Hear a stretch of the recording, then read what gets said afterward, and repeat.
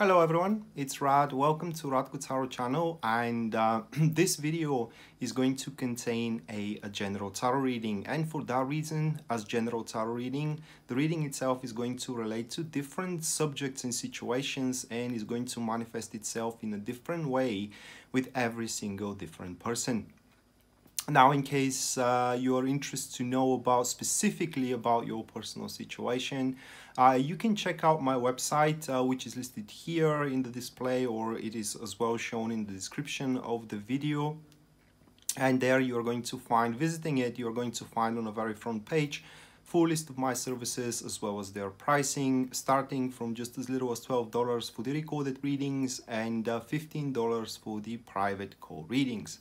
Apart from that, if you want to see me live, or you want to contribute with an event on me, you can check out my Facebook page, which as well you can see here on the video or in the description down below, and consider sharing and subscribing the video, because this is a one-man operation and your support does helps a lot.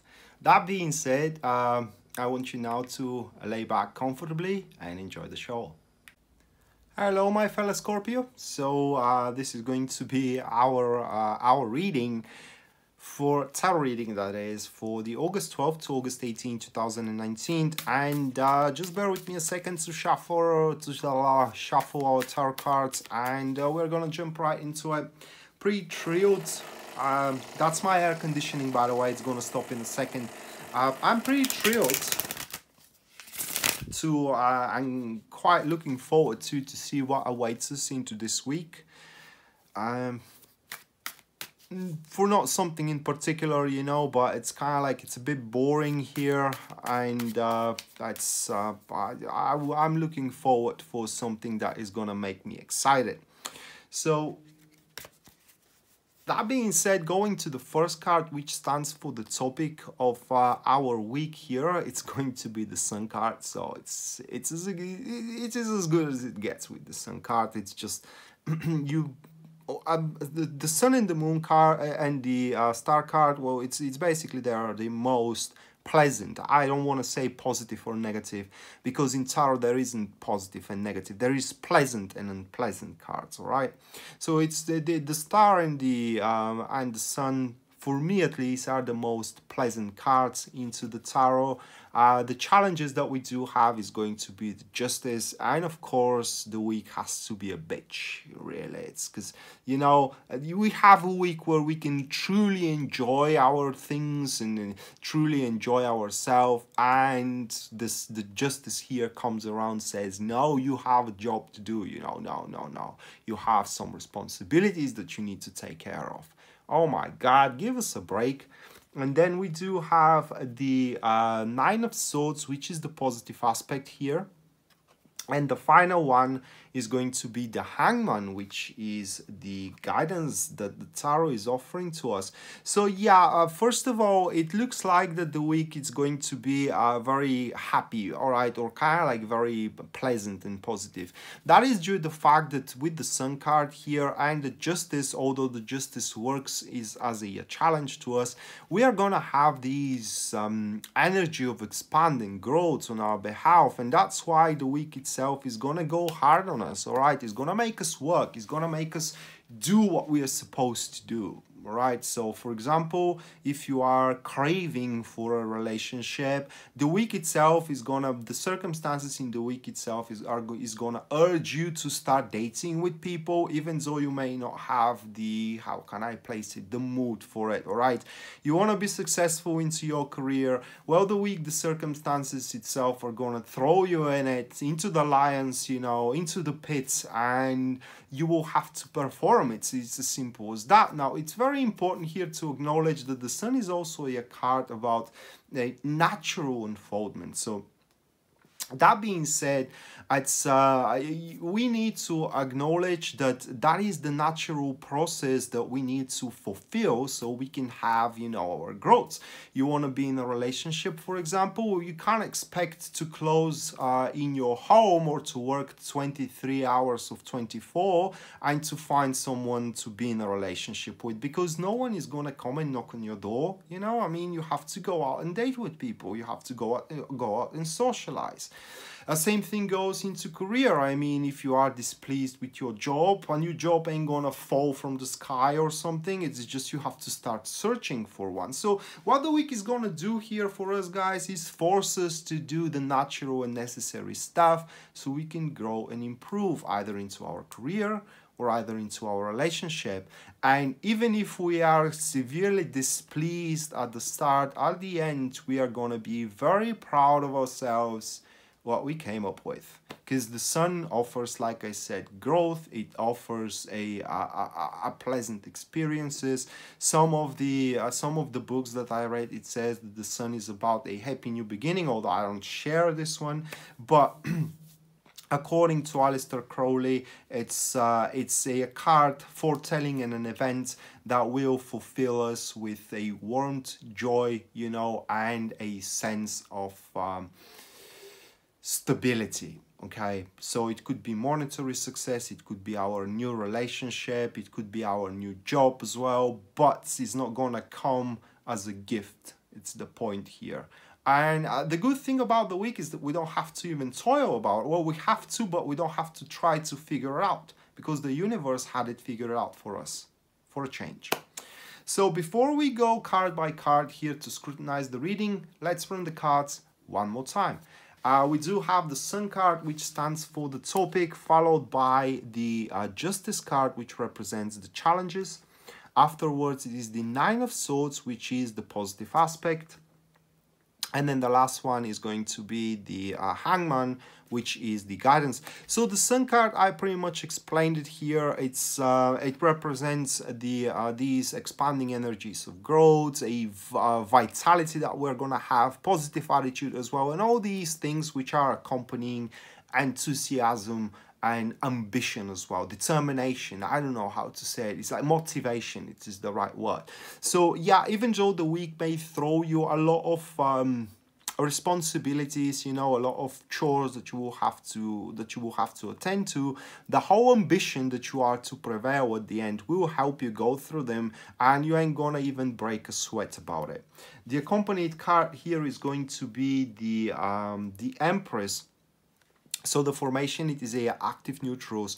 There is nothing to talk about, to think about it. It is what these two cards says. It's pretty much have been decided back in the days, few weeks ago, couple of months ago, or you name it. Now you have one of the two variations, right? You either could self-pity yourself, or you can start doing what is necessary to reap the fruits of your labor, either bitter or sweet.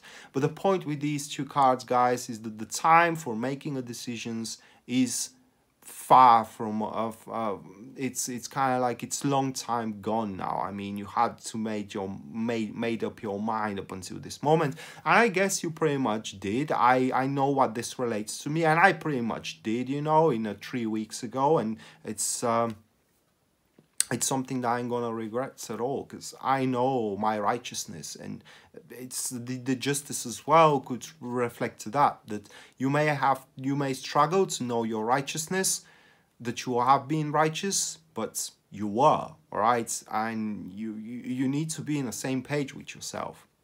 So justice itself as a challenges here, like I said, it does represent sorting out your responsibilities in this case, okay?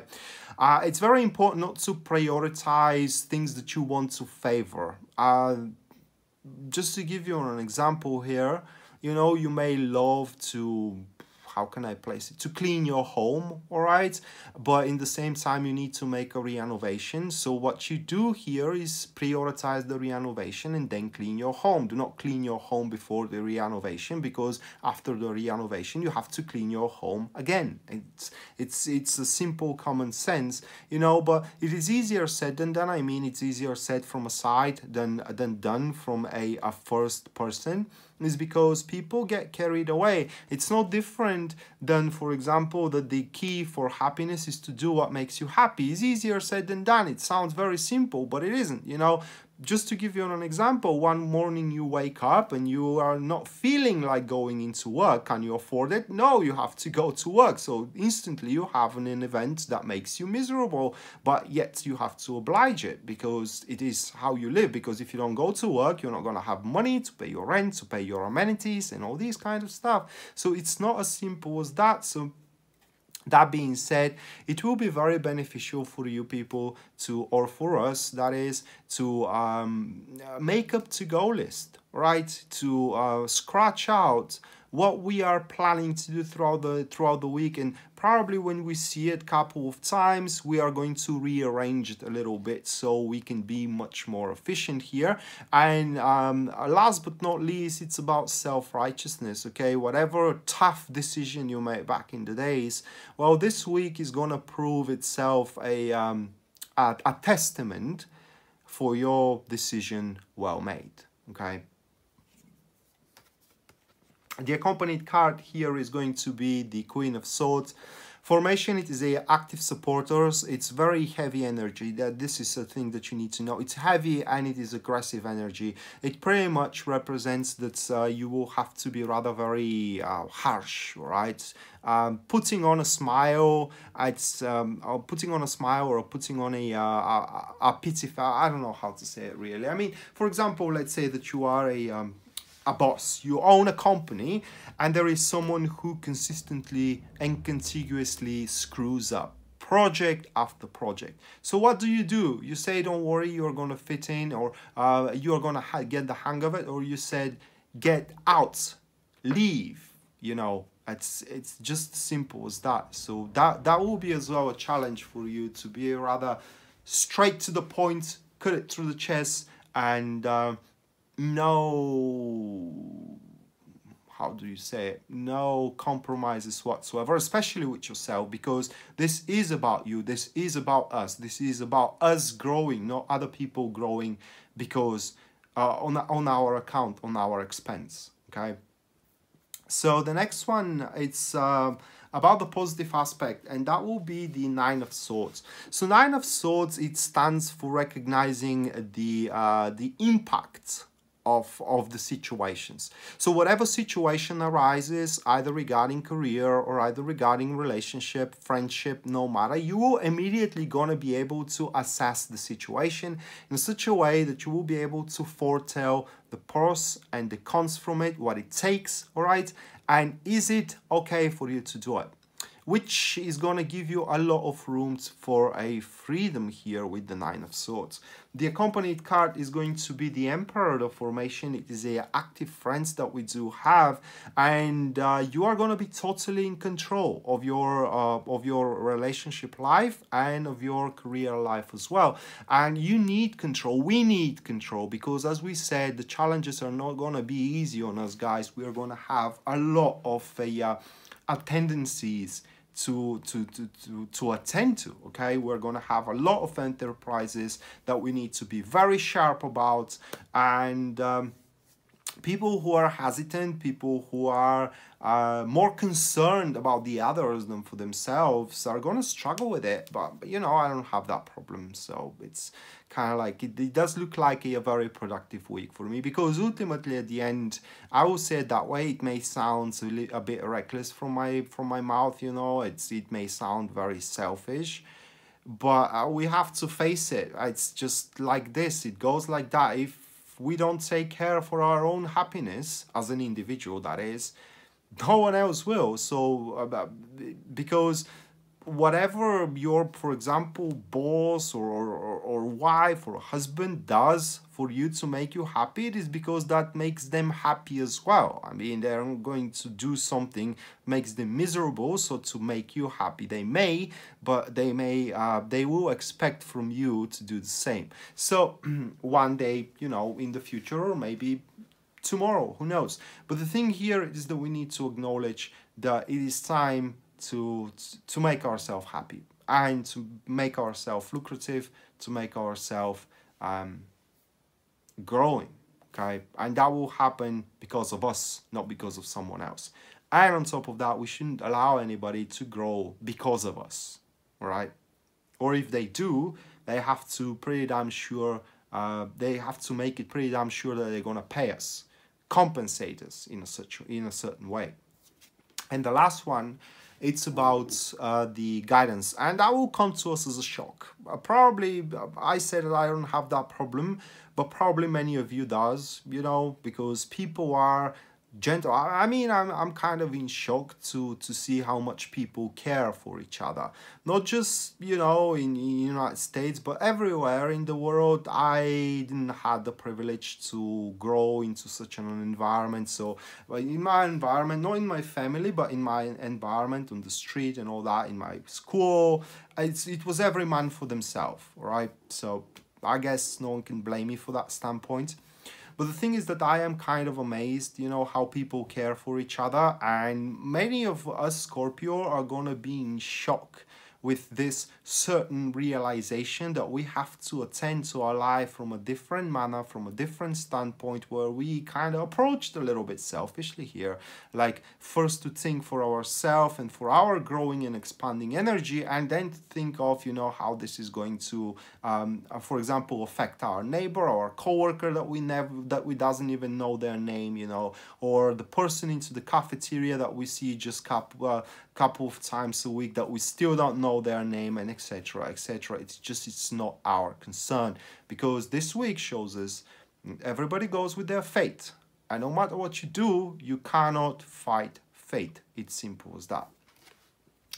And the last one here is going to be the Temperance. The formation, it is a passive enemies, very peculiar. So the Temperance to the Hangman, it's well, I don't want to lie to us or to you guys. It's a sign that we still can maintain our position of compassion and empathizement.